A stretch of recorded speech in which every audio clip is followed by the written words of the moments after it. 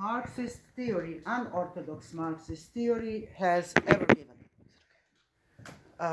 Thank you. Okay, from the unorthodox Marxist position in the West, we all know, okay, Second International, Soviet Union, Leninism, and so on. That made one current of the Marxism a dominant current, so to say, in the, especially after the Russian Revolution, but even before that.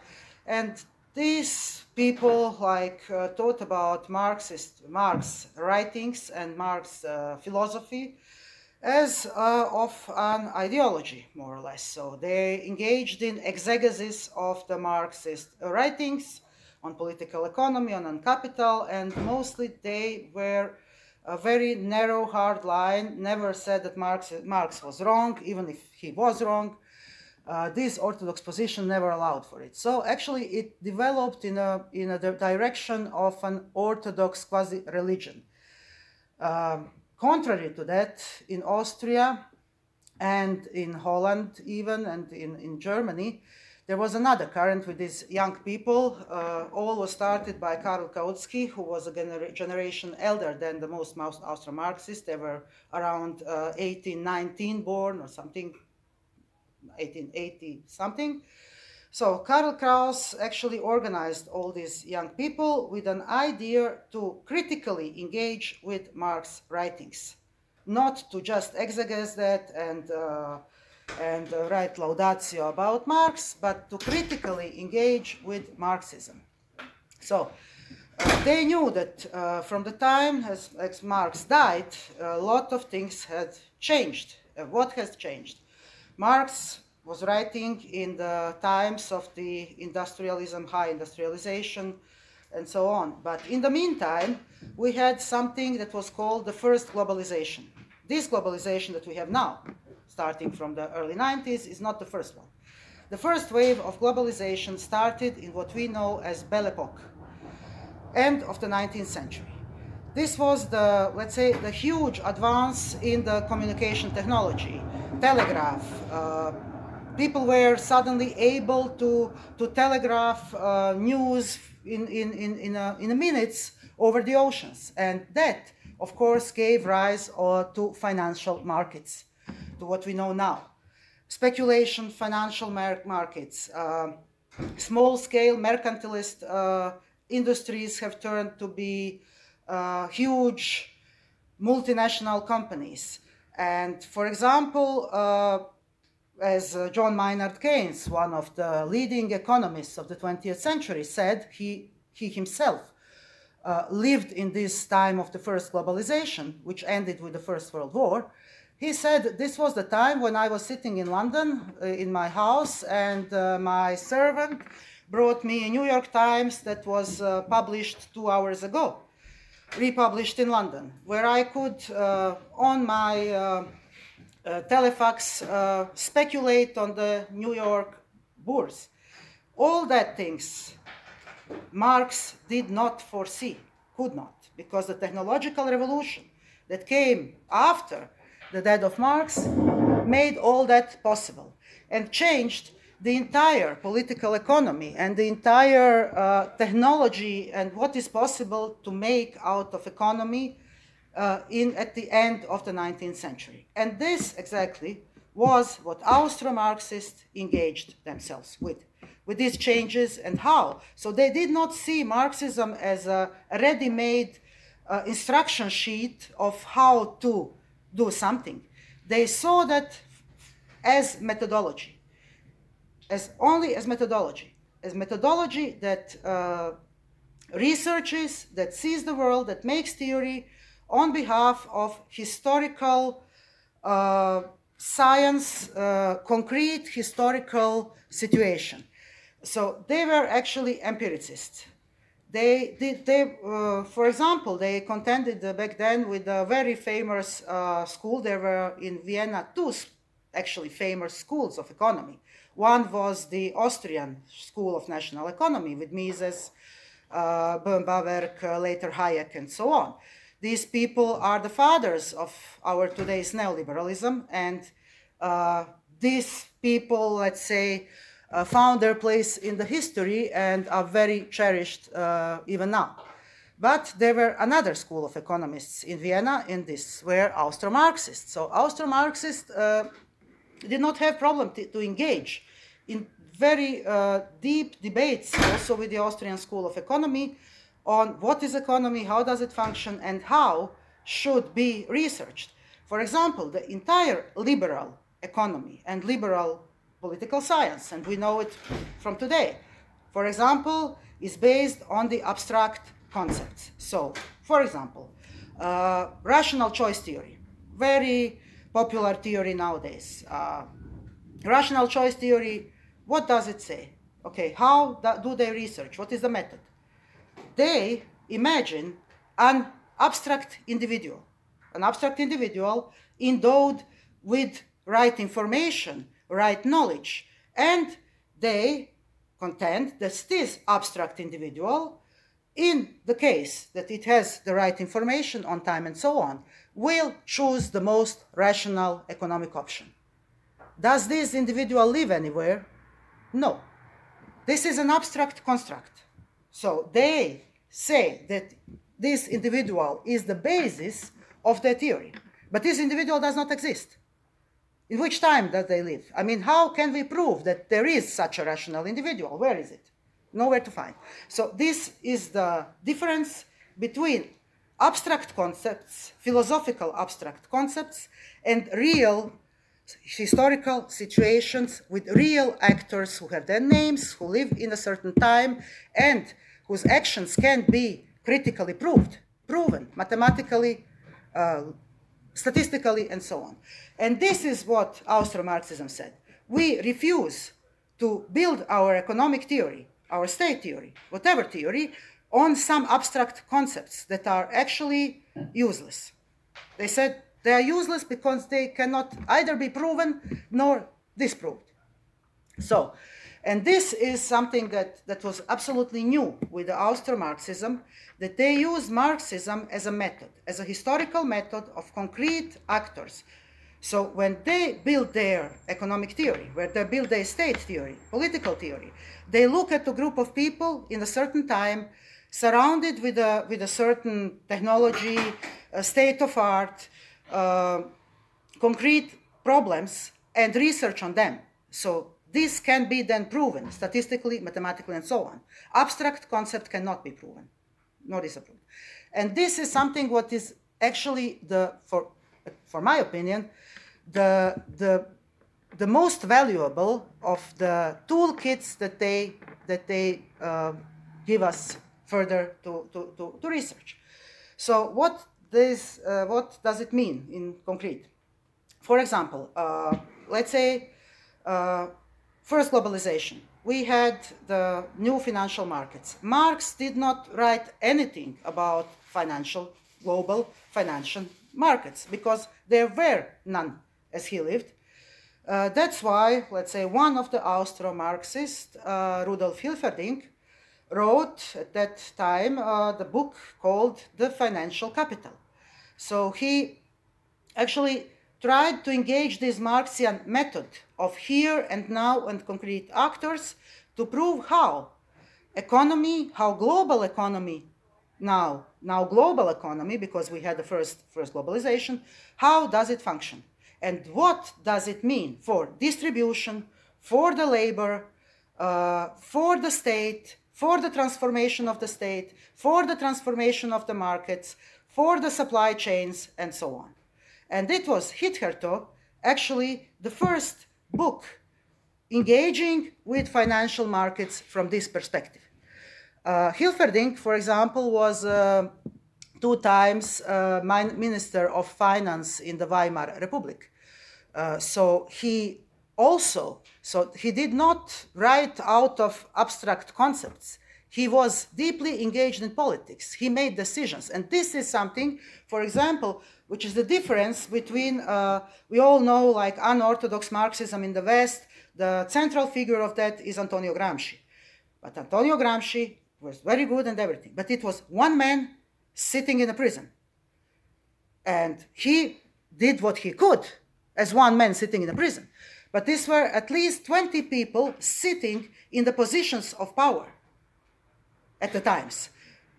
They were able to change and to test their theories in reality. And if they worked, to see how they worked, and if they failed to work, to engage with the question, why? Why did it fail? So, for example, as they came to power, Austro-Marxist, the Socialist, Workers' Socialist Party of Austria, came to power in 1919. But their position of power was in Vienna. And at that time, Vienna was, let's say, red island in a big, dark, black sea of the People's Party, Conservative Party. So they were in the position to see how and what it means to be in power, to be responsible, but not in absolute power. And this was the problem that we also have now. Nobody has absolute power. It is, if somebody has absolute power, then we call this dictatorship or authoritarianism or populism or whatever. So this is always, let's say, this balance of power that leftist organizations have to meet and have. This is a challenge that we still have more than then. So they were in a situation to be in the government, but not with an absolute power. So, and of course, the adversary did not want to, absolutely no change to economic or political or social politics in Vienna. So, but they had, and what was very important, how could they manage to change anything? Because they had a very strong workers' organization behind them, and it was the end of the First World War. First World War, and this is very important, that Austria lost. And this is very important. For example, in Italy, in the same situation, Italy has also a very strong workers' unions and so on, but Italy, unfortunately, won. And with this win, Italy had, in Italy, the nationalism, this national sentiment of glory, of victory, has actually gained momentum that endangered the chances of any social transformation, and as we know, sooner or later produced Mussolini and fascism. Austria did not have this moment of victory. Austria at 1919 stands in the position that actually Austria was not even sure to rule over its own territory. There's a very hard discussions with Entente, and these discussions about is Austria is going to be a state, sovereign state or not. These discussions were led by the Austro-Marxists in Paris. So actually we can thank to Austro-Marxists that Austria exists as a state, because it was not given. In 1919, after the First World War, actually from one side this was the idea that Austria should be a part of Germany, that Austria cannot survive so small. Hungary wanted Burgenland, the only possible place for Austria where it could grow its food. Tyrol and other places did not want to, let's say, finance Vienna, and so on. Italy, of course, Italy took what it could from Austria, so Austria's existence in 1990 was far from safe. No. So these were also the people, so Austro-Marxist, Karl Renner, for example, was the guy who was sent to Paris to discuss if and how Austria should be. So that said, Austro-Marxists engaged in a real-world politics. So the theories they made were made out of experience and out of failures and out of really a vast experience. So Karl Renner engaged in the state theory, Otto Bauer also. Otto Bauer, for example, and I will say only things that matter now. Otto Bauer, as he was 25, wrote a book about nationalities and socialism. Otto Bauer wrote that book against the background of the Austrian empire who was composed by many nations and many nationalities, and how to solve this problem. Could it be solved within a greater state, or everybody should go and establish their own national state? These are the questions that unfortunately are even now, more than ever, still actually present among us, as we know. And Otto Bauer, in the 6th chapter of this book, writes a very interesting thing. And he actually asks himself why. So why, in a certain periods of history, we have these big plurinational states like Soviet Union, like Yugoslavia, like Czechoslovakia, like United States of America, like Austrian Empire? Why, in the certain periods of time, there is this urge, this impetus to build such kind of multinational states, and why, in another historical context, there is an urge to state defragmentation, which we witnessed in the 90s, for example. Otto Bauer did not live to see that, but actually it proves his very interesting questions. And he said that in the moments where the geopolitical economy of the world, let's say in the times of, first he researched on the first globalization, the globalization of the Belle Epoque. And the globalization of Belle Epoque made like global markets, global chains of supplies, and so on. And he said these global chains of supplies and global markets make these big states, empire art of the states. I mean, not empire, only empire as Austrian Empire, but empire as United States one is, and or Soviet Union, or the blocks, interest blocks, this kind of empire, actually obsolete. And this urge to build empires comes actually from the times when the globalization, he said, came to an end. And in these times when the globalization comes to an end and the crisis appears, like now, for example, the crisis appears, global chain of supply doesn't work, and so on and so on. We have, again, this urge to build autarkic states. And Austria, small as it's now, it cannot be autarkic state.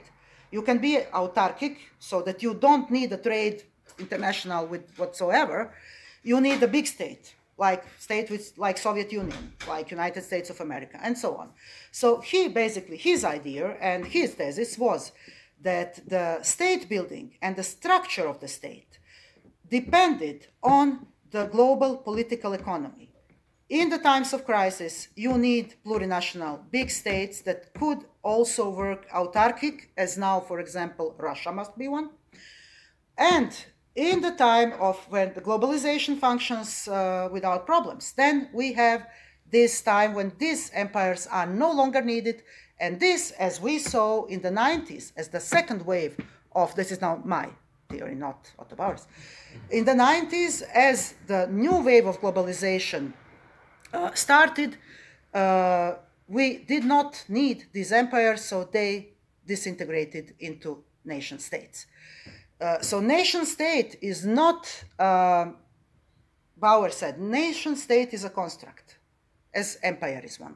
It is all construct. There is nothing natural on nation state, nothing more natural than on the empire. These are the constructs given by the political economy of the epoch, by the needs of the global or disrupted global markets. Nothing else. So nothing primordial idea we all share our blood together or culture. This is secondary, even if we do, but we don't. The primary, actually, according to Bauer, is the economic situation of the globalized or unglobalized economy. And this is very interesting for today. I would recommend the reading of that book. Chapter 6 deals with that. As I already said for Rudolf Hilferding, who was, as I said, also, he was uomo universale of that time. He was actually a doctor, medicine, and economist. And as I said, he He was Minister of Finance in the time of the great inflation in Germany. So he really had to think about it, how and why inflation comes and how to fight inflation. Should we, let's say, he did not know Keynes back then. Keynes came later. So, and actually that's where Austro-Marxists, Hilferding, made a mistake. Hilferding opposed very heavily opposed against the inflationary, let's say, inflationary way out of inflation, the Keynesian deal, so that the state goes in credit with itself and finance the public work and so on, and big construction works and blah, blah, blah, whatever, so that the inflation could be stopped and the Great Recession could be stopped. Hilferding had one very important reason why he was afraid of inflationary financing of recovery, and this was the great inflation in Germany that he witnessed, and he knew that if the inflationary, let's say, credit-based recovery could bring with itself great inflation. He also was worried that that would disapprove the Marxian theories of value, but it is another thing, not so relevant now. So he then actually saw in the 30s, late 30s, what Keynes did for the United States of America, and he saw his mistake. He wrote also about it in the 1940, short before he was imprisoned and killed by the Gestapo. So what I want to say, these all people were deeply engaged in the politics and economy of this very, very turbulent time. And this time was as turbulent as our time. We have the same globalization, the same financial markets, we have the same rise of the populist, let's say, authoritarian regimes. We have disruptions in the supply chain, and we have the problem how to finance growth, how to finance redistribution, how to finance housing, affordable housing. That's all the questions that we are now, and they had an answer to that. Normally, in the capitalism, affordable housing and everything, social programs would be nowadays financed, and they are financed from the budget, let's say from the credit.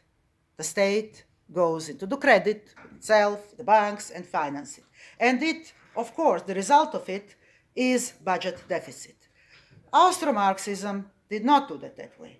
They financed all this housing that we see here through taxation, progressive taxation. There was taxation on luxury, taxation, basically they taxed the rich to finance it.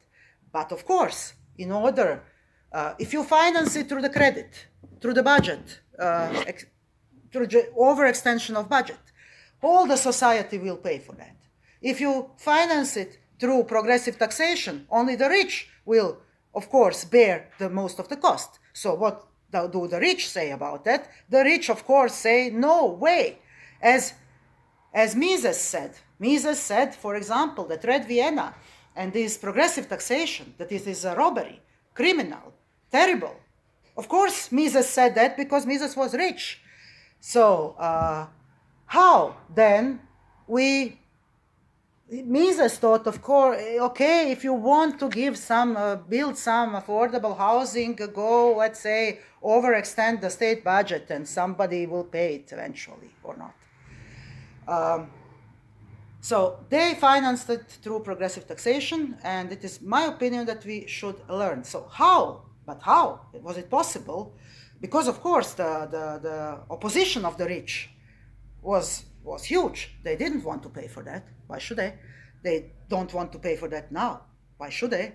So how to bring them to that? And the only reason that Austro-Marxist and the Social Democratic Party, Workers' Party of Austria, was able to tax the rich was because they had very strong and even armed arm of the workers' movement.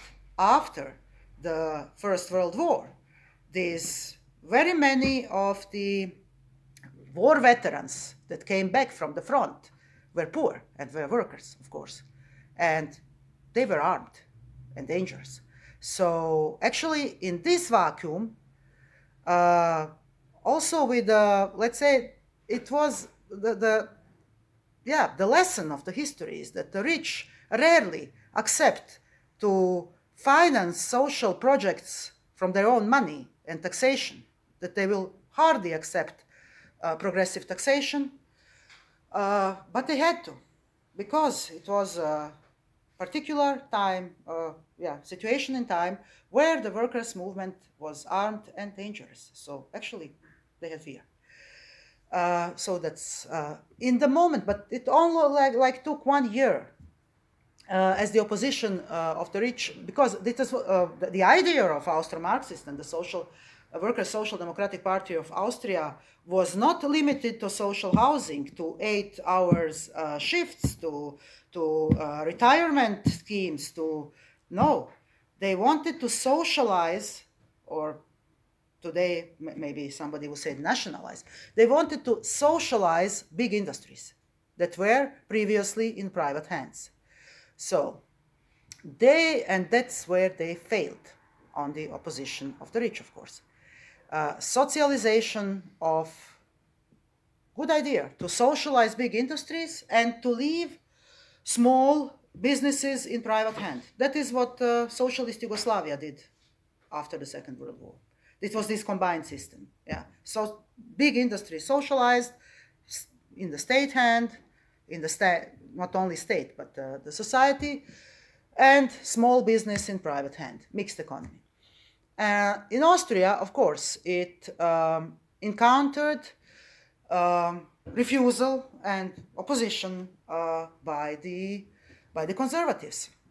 So the idea was to first nationalize the Bank Austria, Kreditanstalt, and Alpine First industry.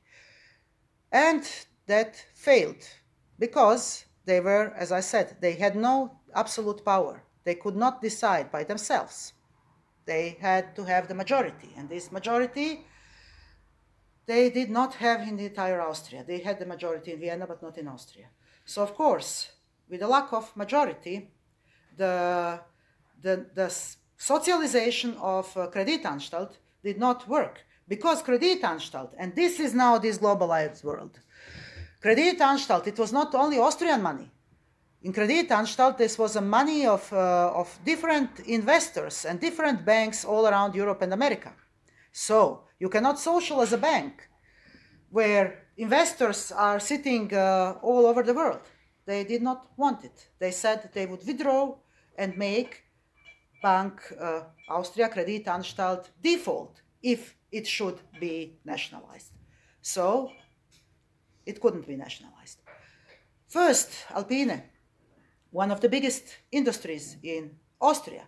Of course, that could be nationalized, but the shareholders, as it still was in the private hands, decided to sell it to the foreign investor so that the socialization cannot be done. And these are the problems that are very, very interesting for our time, because the same, if we think about how to socialize big industries, how to socialize banks, we should look back and see how it failed in the 1920s, the same way it would fail now. These impossibilities the Austro-Marxists faced, these challenges they faced, we are facing the same challenges now. For example, then, Käthe Leichter, one of the biggest also economists of Austro-Marxists, she died in a concentration camp in 1942. She said that, and there is a text that we are now translating into English and will publish in the Sage and High Market, about the experiences of Austrian socialization. This is the text where she actually gives us account to all these failures and said maybe actually it would have been necessary to first socialize the bank Austria Kreditanstalt, even if it would have defaulted for the flight of the capital, international capital after that. She, after all that happened, she thought it was impossible to socialize the big industry without first socializing the source of money, the bank. First socializing the bank, then the big industries. So this was her, let's say, lesson learned from all these failures. These are, I'm giving you not a really structured introduction to all this. As I said at the beginning, I am only focusing on the things that they did, that they wrote, that they dealt with, that are still interesting for our time. And this is the question of the state, of globalization, financial markets, socialization, and redistribution against the background, actually, of the global capitalism. And that's what they did, and that's what I think we have a lot to learn for our time. Thank you.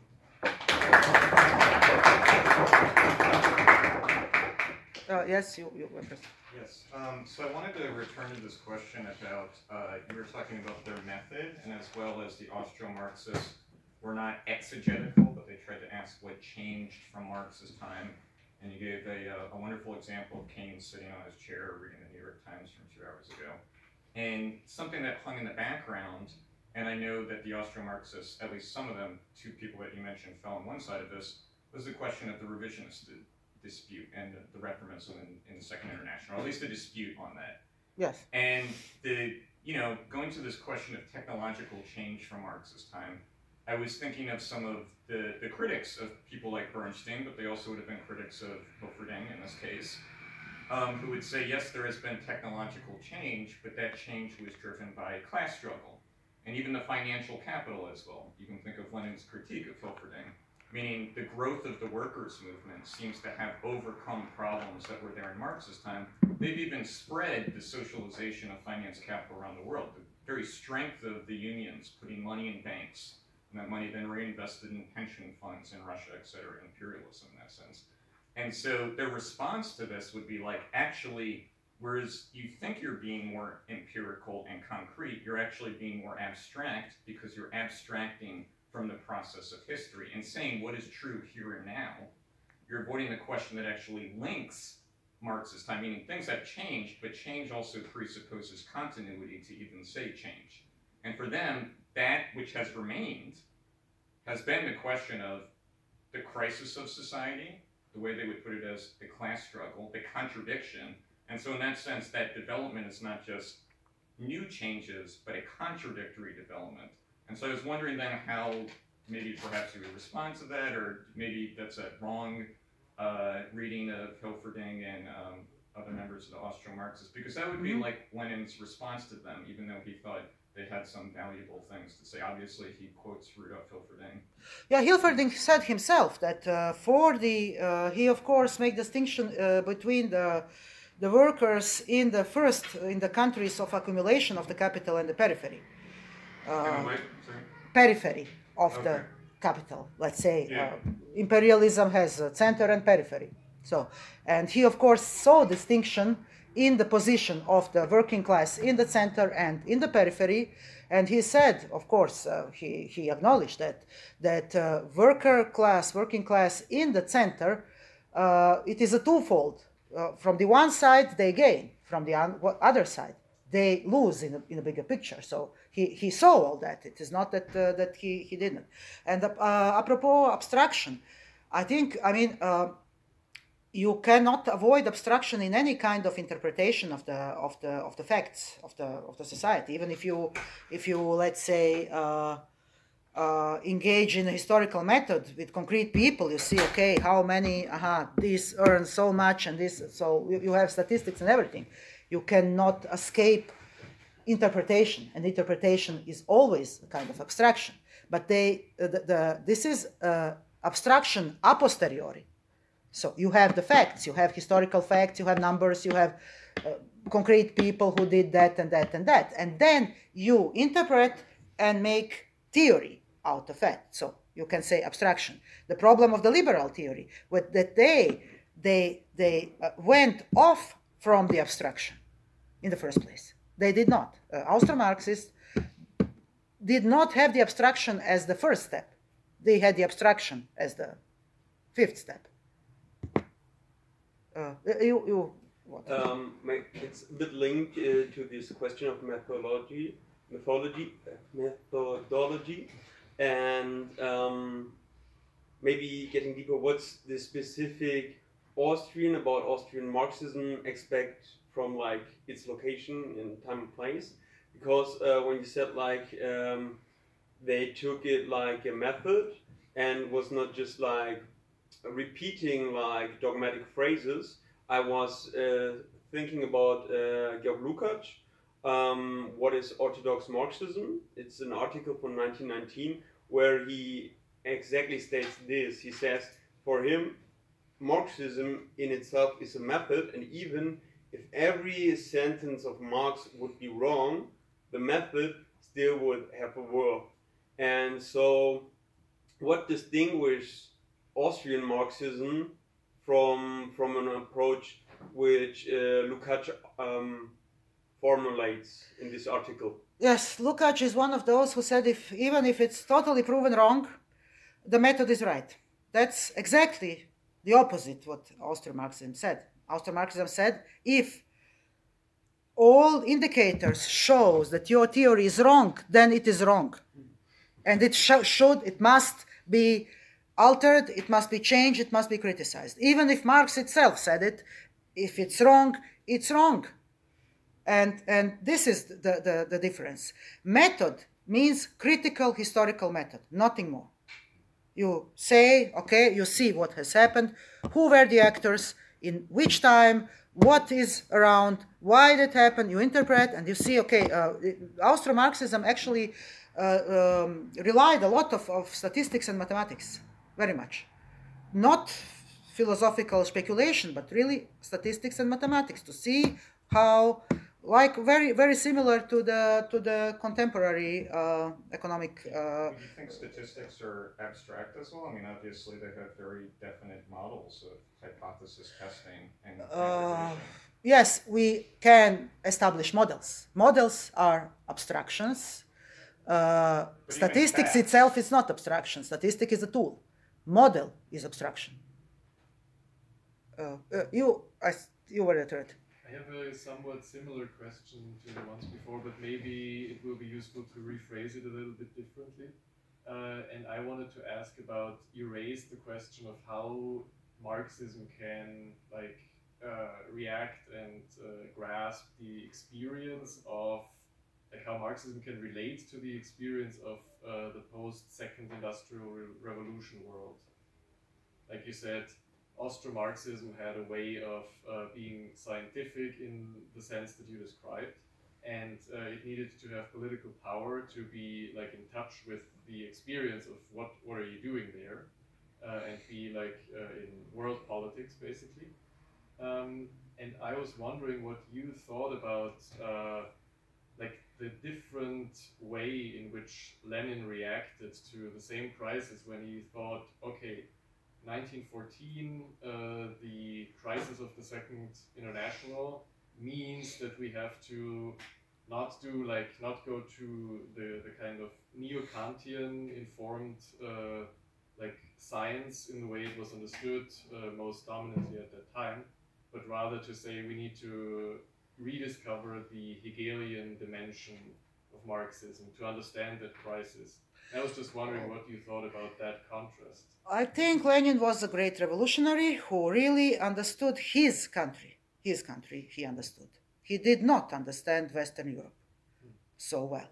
So he understood that his country was a rural country and huge country, huge and rural. That could be theoretically also autark, what Austrian Empire could not be. And these were absolutely different positions. They were very, the workers' movement in Russia was in the cradle by that time. Russia was mostly rural. It was feudal, rural, and so on. The state structure, that means the apparatus of the state was weak. So it was possible, like nowadays, and let's say the empires of the Europe, of Western Europe, at the time, as Lenin made a revolution in Russia, had really weak institutions, had weak institutions of the state. So it was like a pyramid. You chop up the tip, and everything crumbles. It was not so in Europe. In Europe, the state power was like more like the different columns of economy, of different interests, of different political interests. So you had many columns that uphold this capitalist system. So if you cut one column, there are 5 others who will hold it. In Russia, it was completely different. So it was, for Lenin, very rational even to think that revolution of kind of that he planned would succeed. The same kind of revolution would have not succeeded in Europe because of the difference in sustainable power of the capitalist state. So how did Austrian Marxists connected their efforts in their particular situation with the problem of socialism? Because all these measures that you described with taxation, etc., they were addressing challenges for the purpose perhaps of saving capitalism or helping the bourgeoisie survive in the long term, saving capitalism of its most immediate threats. So how they were connecting these kind of experimentation and efforts with socialism specifically? But this is socialism. They were no Bolsheviks. Bolsheviks thinks, okay. Was state capitalism, let's say. Socialism thinks that about a gradual change, and that is what Austrian Marxists thought it would be. First, housing, taxation, and so on. Then nationalization, socialization of the big industries and banks, and then this way they would achieve socialism. They didn't want to chop off heads of bourgeois. They wanted to integrate them in the system. Of course, not with the bourgeois capitalist. I mean, socialism is no communism and is no capitalism. It is something third way. So they were like no Bolsheviks. There were no communists. Socialist party of Workers' Socialist Party of Austria were no communists. At that time, you also have a Communist Party of Austria. Communist Party of Austria in 1919, when the First Republic was proclaimed on the same day, actually attempted the revolution, burned half of Vienna. Yeah, this revolution failed. So, but these were not the same people. Yes, you. Yeah, I went yesterday to the Waschsalon, to the exhibition of Austrian Marxism, more or less, and there was a wallpaper. It was about this, what you said at last, about the third way. And I was wondering, maybe you can distinguish a bit more about what is the revisionist way of Marxism and what is this third way, and between what is this third way? I mean, it seemed like they explained it more or less like we have the reformist or revisionist way, you have the revolutionary way, and the third way of the Austrian Marxism lays between, maybe. Maybe I'm misunderstood or they are wrong. What they are. I would say these all are very old qualifications. The qualifications that are obsolete nowadays. So if you to ask what is orthodoxy, you must ask who claims this is the way. So if you take a Bolshevik way as orthodoxy, and it would have become orthodoxy after they won the Russian Revolution.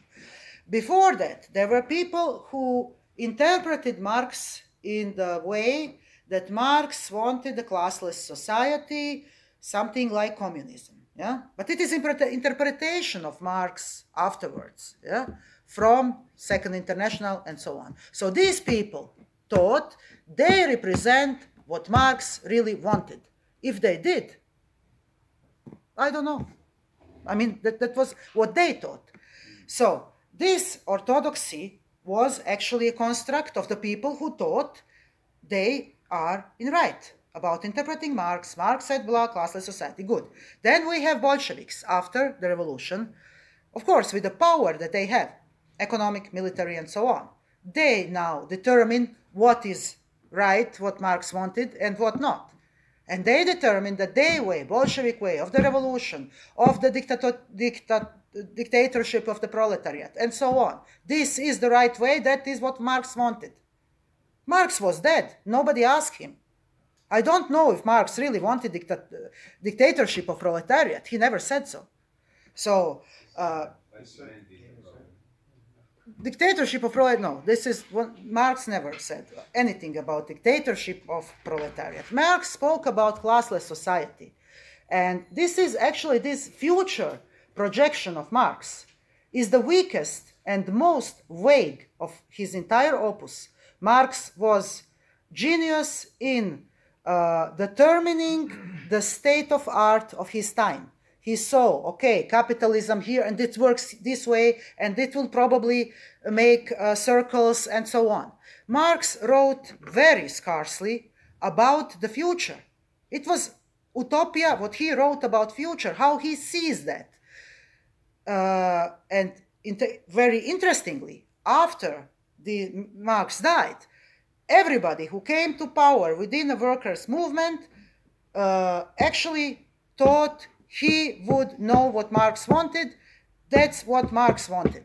It is actually the kind of how you make a religion. You have a prophet, and then after the prophet is dead, some people come to power and say, this is how prophet said it would be, and if you don't think so, you are heretics. So this, that way they call third way, these are the heretics, but who proclaimed them heretics? The orthodoxy, the people that had the power to proclaim somebody else as heretics. So if we talk about socialism, the difference between, let's say, abstract communism, what Marx wrote, and Marx, as I said, wrote very little about it, not much. He spoke about classless society. And the classless society can be achieved through revolution and gradually. So some decided revolution. Austrian revolution obviously failed in one day, led by Communist Party. Russian succeeded. So these are all, let's say, like ideas, and we should, that is my opinion, for the future, just get rid of all this orthodoxy, Bolshevism, and find new concepts for a new time, using the method that Marx and Austro-Marxist and leftist critical scientists left to us. But I don't think that we will come much further by rereading the Bolsheviks or Mensheviks or Bernstein. You were first, yeah. Hi. I wanted to ask a bit about. So I know you're representing an organization, and correct me if I get this wrong. It's Transform Europe. What I'm speaking now is not the stance of Transform Europe. Right. I am not representing them. I'm representing myself. Okay. I am the coordinator of the Austro-Marxist project. Okay. So I am working on translation of the books. I look for the text that I think should be translated into English and introduced to an international audience. I organize conferences, and basically my job is to draw attention to Austro-Marxism, but I do not represent, I mean... Okay. So I wanted to ask it just to orient my question. So what drew you to the Austro-Marxists in the first place? You know, what brought you to this realm of research, and what spoke to you about the Austro-Marxists that was deserving of, or actually, let me reframe it, because I know you've already talked about how, you know, the entire presentation was how they relate to our present moment. So maybe it's more in how were you introduced to the left in a way that drew you to the you know, how did the Austrian Marxists speak to you in a way that made sense for your understanding of how leftist politics have succeeded and failed. Well, I considered myself leftist from, let's say, always, but in my scientific research, so that what I consider myself to be in a political sense, it is one, and my scientific research is something else. So I dealt a lot with state theory, with the theory of state and capitalism, and how these both phenomena interact historically and now. How the transformation of capitalism had made actually helped or influenced the transformation of state. I dealt also a lot with the history and present of the democracy, of different concepts of democracy, because there is not only one. Now we have a dominant liberal democracy as a concept, but throughout history there were others too. And let's say all this research, and then I just I had different sources, liberal sources, classical Marxism sources, Marx himself, but everything.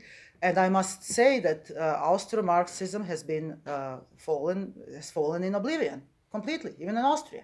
And then just it was by chance that I read some things, and I was amazed. I was shocked that I actually found the fully elaborated research on what I have been researching it for the last 20 years in Austro-Marxism, 100 years ago, and nobody knows about it. And that's what actually I was shocked. And then I read it all, and then this idea came together with Transform to make it accessible to an international audience, because I think it is extremely interesting. It has, we don't have, I mean, it is not religion. This is exactly what Austro-Marxists said. That's what they wrote. It was direction on their time. But their times and our time are not so different. I mean, I think even that their time and our time are more similar than their time and the time of Marx. So that's why I think it is worth to be presented to the people who deal with the same problems politically and scientifically. Now the colleague, yeah. Okay. Oh, I would just say as well, very quickly in Platypus, we've also talked with the Hilferding biographer, Bill Smalldown, or sometimes he goes by Bill Smalldown. He's been at some work at times. But I wanted to return to sort of later in your presentation, you were talking about the socialization of banks, right, and capital flight. And you were also bringing up the communist attempt at a revolution in 1919 in Austria, and also then what Lenin's strategy was, and it made me think of, well, wasn't Lenin's strategy a global revolution? In other words, in socializing banks in Russia, or even factories, and abrogating on their loans and the war contracts. In other words, they were actually doing something that internationally was criminal, which is why 22 nations invaded Russia. But that's because the goal then would have really been to start a revolution in Europe, and in that sense actually raise the necessity in Germany, which is why there was a German uprising, but also in Austria, in France, in Italy. And I think back to Theo's earlier question about what's the role of the socialist parties there actually perhaps in kind of quelling what should have been led, you know, or could have been an opportunity. Yes, they quelled it, right? you're right. Otto Bauer said, apropos to that, we just came out of one war where we lost like million young people for nothing. And I am not really, I do not want that the Communist Party leads us in another bloodshed where another 100,000 or something like that will be dead and nothing will be achieved. He said he cannot be responsible for that. He does not support again, a bloodshed for which he knew it would not succeed. That was his estimate that it would not succeed. It was his very good estimate because he, I mean, we could say because it didn't happen. It did happen, but the Austrian Workers' Party did not support it. It did happen. So the communists. Well, the communist revolution, it didn't happen. No, I mean it was attempted to, but it was caked in blood. So, and of course, I mean, Otto Bauer and the leadership of the Socialist Party did not want to engage themselves in that bloodshed, which he deemed actually doomed.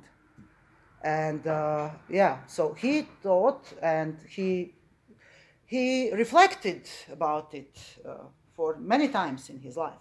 Because I guess I bring that up because you're also talking about how Bolshevism became dogmatized. Of course, you know, the party became Stalinized, and then Russia became like something that's somehow separate from other countries. It's a higher stage in a lot of the myths that we got. Yeah, okay, but at that time, 1990, they could not know it.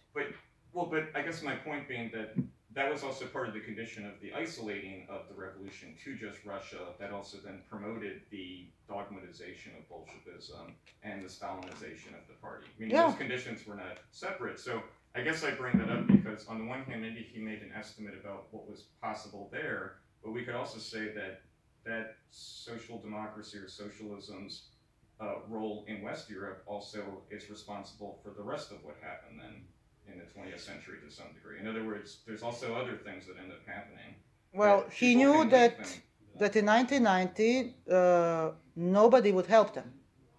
So they would be on their own with the arms and weaponry what they have. And he estimated that it is a doomed cause, militarily, just militarily. Not only him. He had, of course, some military advisors. It was not that they said without help, military help, from somewhere. This is a doomed cause. So yeah, but nobody. Yeah, but nobody was really very keen to indulge. Well, I have another question, but maybe with that is so. From that estimation, was it also correct act for the Social Democratic Party in Germany to quell the communist uprising there? Well, they also had these estimates. They are not alone. So you must understand they were defeated in the First World War. Defeated. Their armies were defeated. Yeah. So, and you have nobody should forget, Entente, the victorers of the First World War, heavily armed and victorers. And they were absolutely against any communist overthrow. If there would be a revolution in Germany, which was defeated once more, then England, France, and Italy would have intervened and crushed it in blood. So this is not only what would happen in Germany. The Entente was Entente was definitely the power that actually ruled over the losers over the next 10 years. But was it, well, in the end, in fact, the social democracy did that what they feared the Entente would do, and by that make this... They didn't fear, they knew it. It is not, they knew it. It was, I mean, that it will be... But why did they see the necessity to spill all this blood if they think they want to stop the bloodshed, especially when we see like the development in history that we not even have like some bloodshed in revolutionary times. It was not speculation. Entente made it very clear what they would do if there would be some revolutions in Austria or Germany. There is absolutely no question. But why World War II then? I don't know, because they were run by capitalists who didn't like it. Please. I have another question. I want to come back to the question of the dictatorship of the proletariat and orthodoxy, because I very much agree with you when you said that there is really hardly any reason today for anyone to claim orthodoxy with respect to Marx, and it means relatively little what we or anyone thinks about what was it that Marx wanted. But then I don't really understand why you feel the need to even claim that he never said something which he very clearly said, namely that the dictatorship of the proletariat is necessarily the form of state between socialism and communism, which we could, why not say, well, he said that, but it doesn't mean anything. That does not mean necessarily what later on, in practice, it would be. You see, the problem is that we always look the history from the future.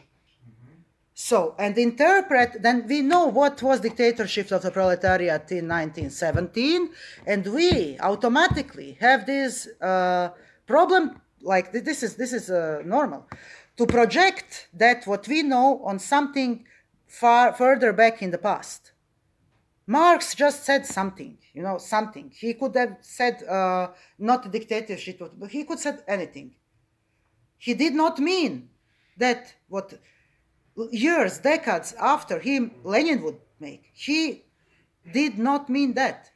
So we should know what Marx knew. His time. He never knew Lenin.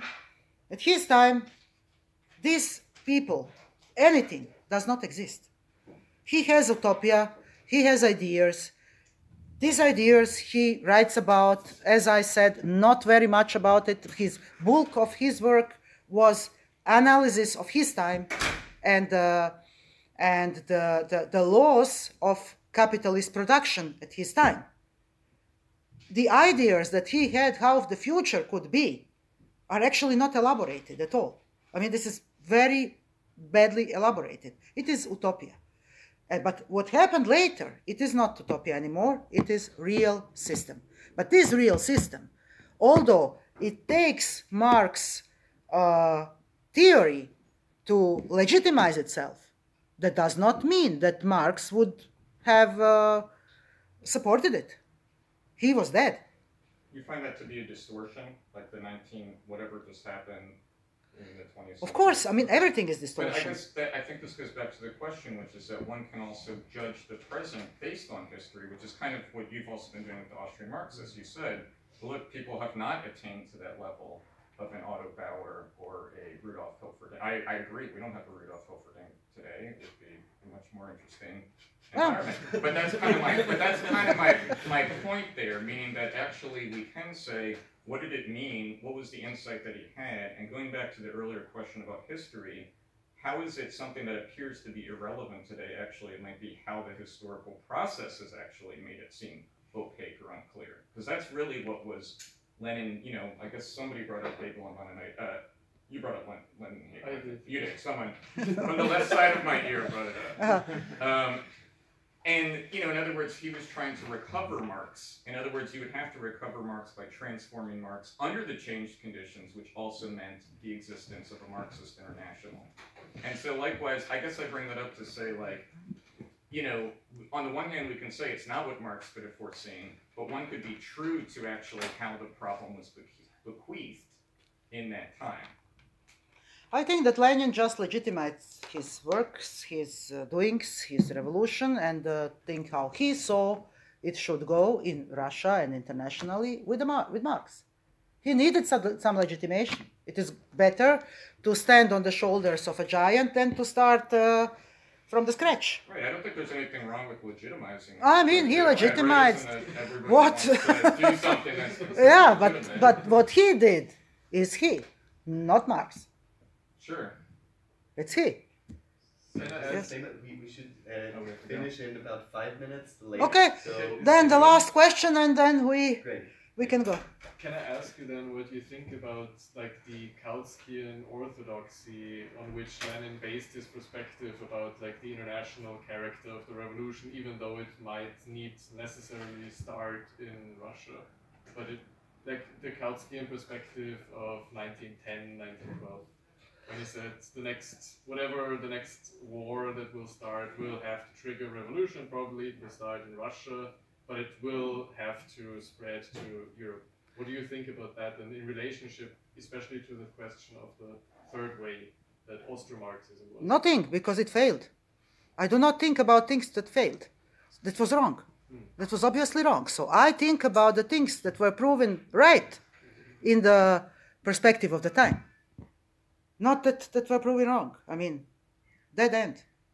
Forget it. Yes? Yeah, maybe it's not enough like the last discussion, but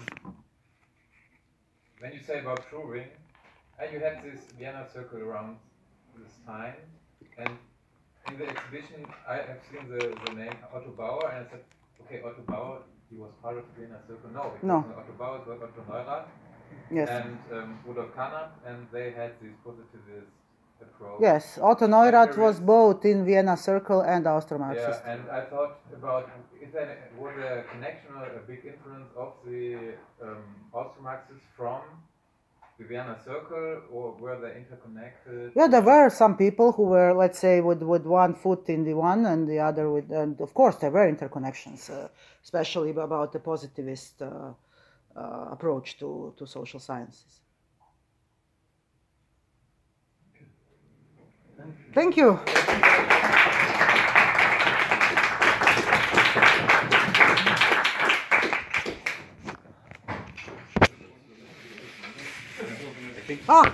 That's yours. No, this is just for This is recording. yeah, okay. I just wanted to take it with me. Wirklich vielen Dank. War sehr, sehr spannend. Ja, das freut mich, dass Austro-Marxismus endlich mal wieder spannend ist. Johannes, dein Handy liegt da. Ja.